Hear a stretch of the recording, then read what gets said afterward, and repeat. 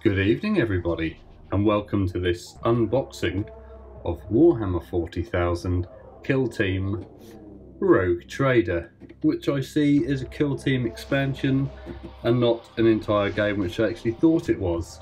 But yeah, let's have a little look on the sides. I'll try and get this in shot here. A little bit of writing, some pictures here. Ooh, got a bit of wobble going on. Let's try and kill that wobble. Some people. This, I believe, is the Rogue Trader and her best friend, Mr. Three Eyes. Or not, as the case may be. The other side, however, is orange. I quite like this orange colour. Although, on my camera, it looks a little bit more red. But we'll have a look on the back here. And, oh, I have to say, this is quite a weighty tome, which isn't what I expected. I expected it to be quite light. But yeah, we've got some pictures of a Grummix, a eye stinger swarm. However, I feel that should just be an eye stinger, because I think a swarm has more than one. The Vulgar, the thrice cursed. He does have 3 heads that he's cursed with. And Lucia Vane, the Rogue Trader, with her wedding veil on. Does the narrative of this game happen during her wedding? I don't know. Voidsman Shalkus, I like this chap, and Nosso Prond. The assassin, Lucia Vane herself, is looking very happy over here. It's her wedding veil. And what looks to be one of those things you turned inside out that would bounce up off the screen, off the table. So yeah, the artwork is quite nice. It's a very dark picture, I must say. I expected it to be a bit lighter. But there we go, that's fine. Some sort of plasma coil here. We see a gentleman dispatching this large, gut-faced man. This would be one of the Voidsmen, Lucia Vane, whatever her name is, in her wedding veil, and Nosso Prond over there. We'll make sure we know the names. Okay, let's open this up. Now, this has got one. Oh, I have to say, it doesn't have our favourite cling film, or what's it called? Vac wrap, or whatever you want to call it. It hasn't got that on it, which I always enjoy taking off. Never mind, let's drag this out.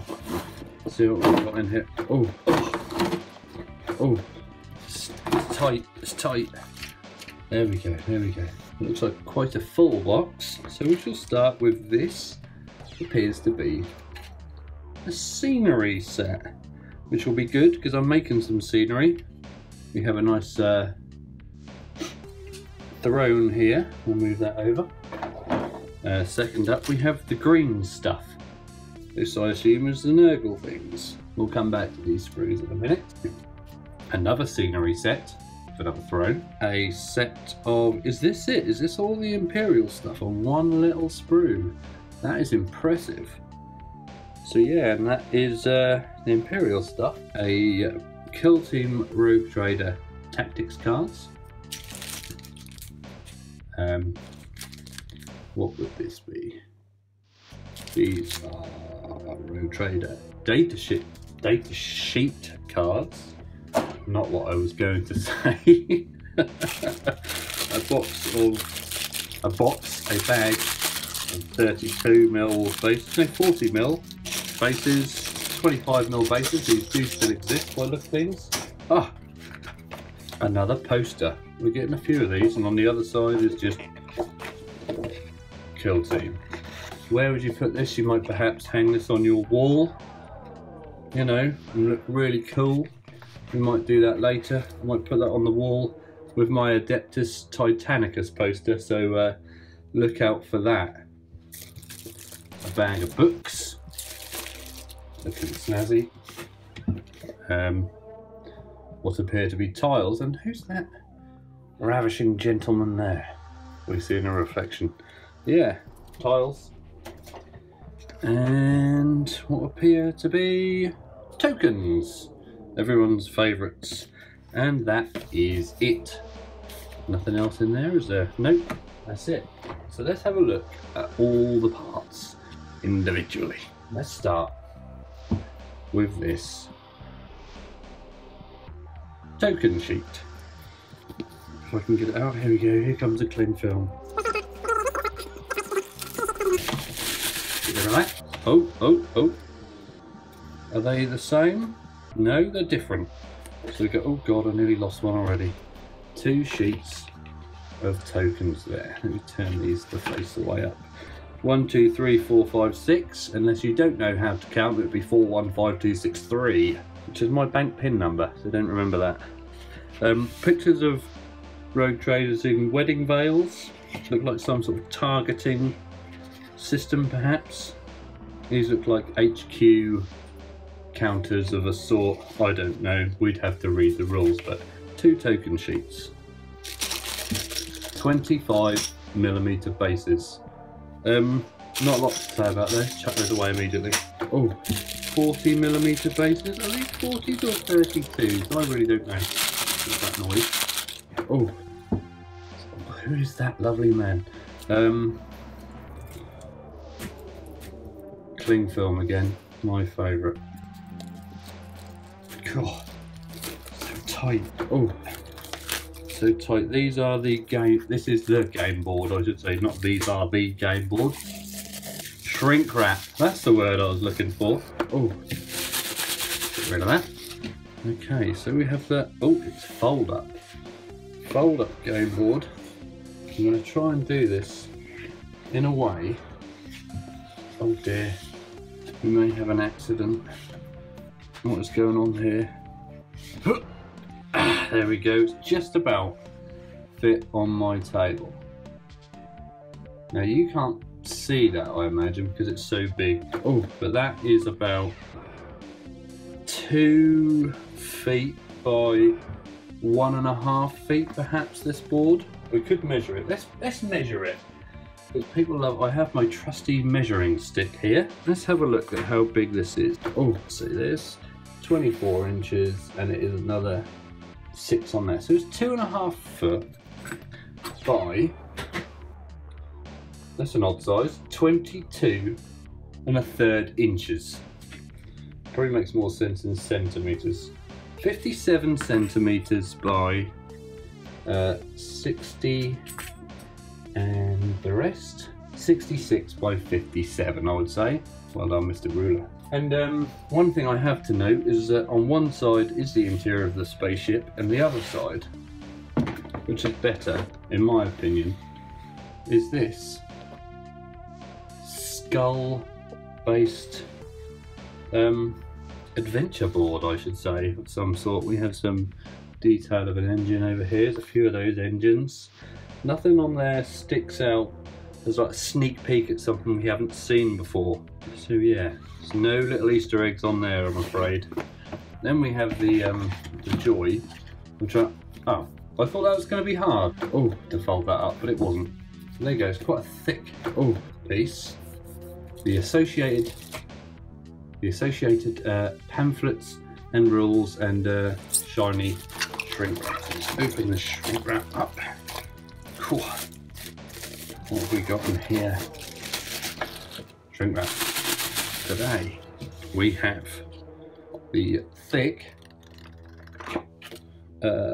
skirmish in the red. Is this the rules?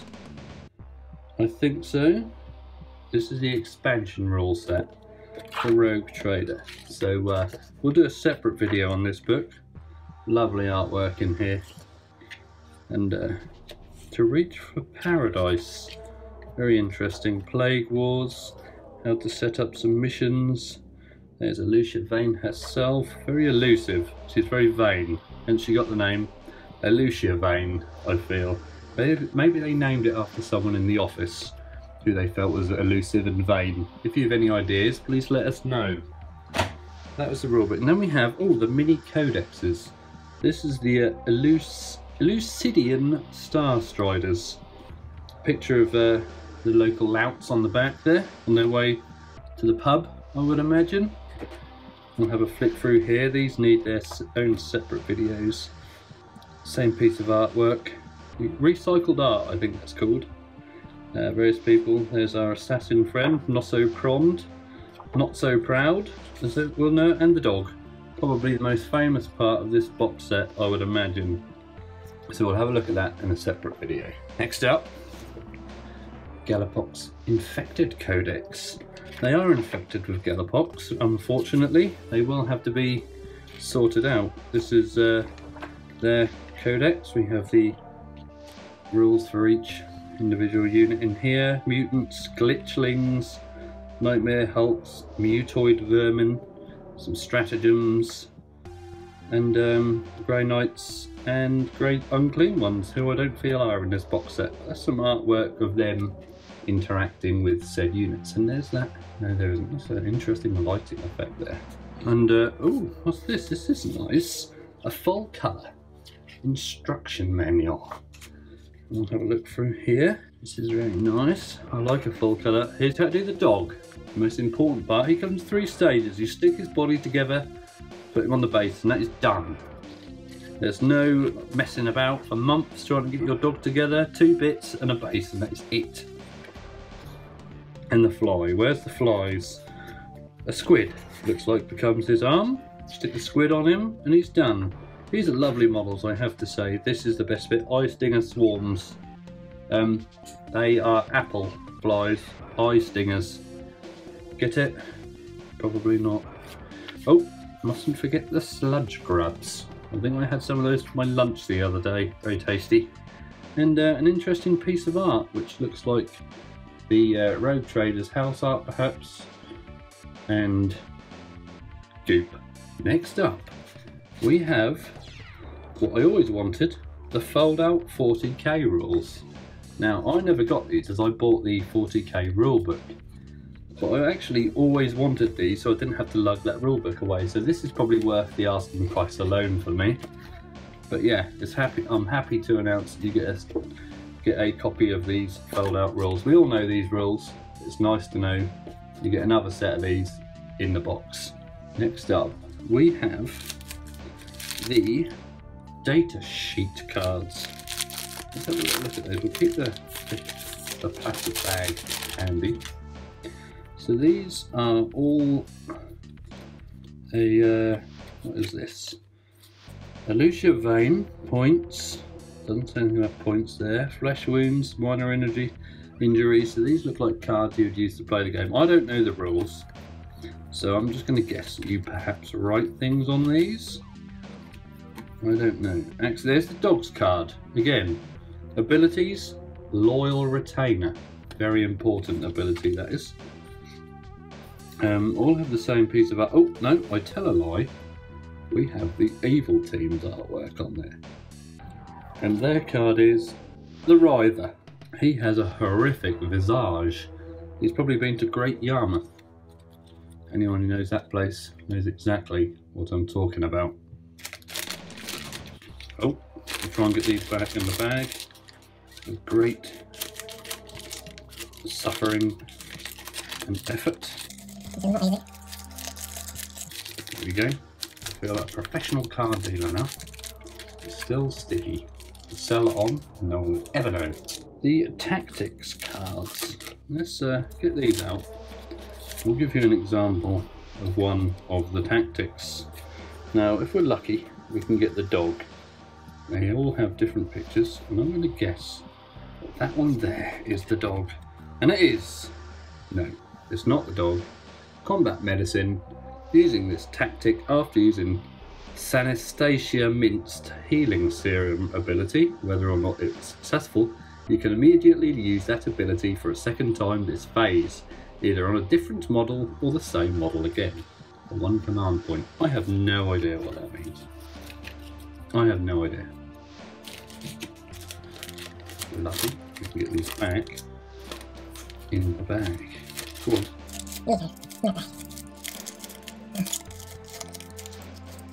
Super. Now we have what everyone's been waiting for. The single sprue of the Imperial Rogue Trader team. Now I have to say the sculpting is very good on it. The detail on these Tesla coily type things is very good. And I exceptionally like this rotocannon detail here. Very nice indeed. These are some of the best sculpts I think I've seen in a long time. Look at the detail on, I think, is the medic's coat there. These are very good. Where's the dog? This is missing, but there he is.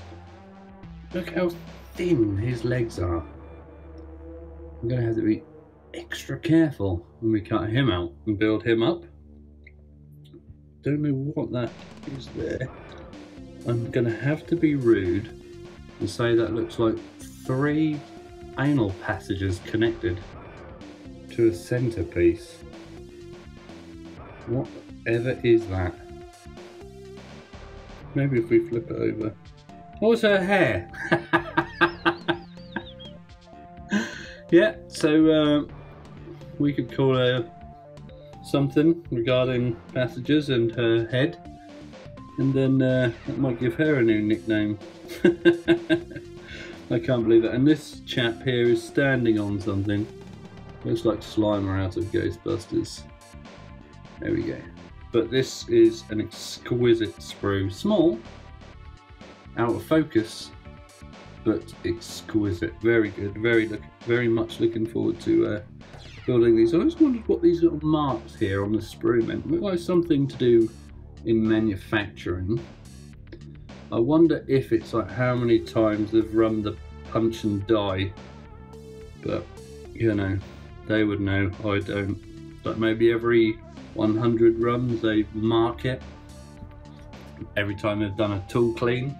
We have the scenery sprue. We've got 2 of these. We have a treasure chest looking here.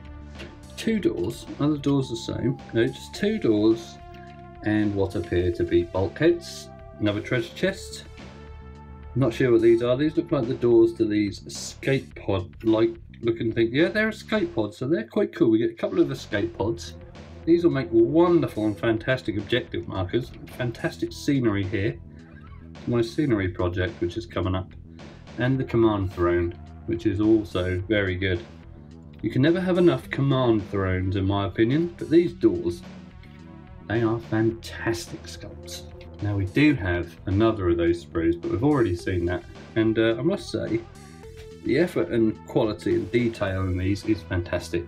Last but not least, we have the plague sprue. So let's have a little look on here. We have the small boys, which I like the look of. I'll paint a few of these.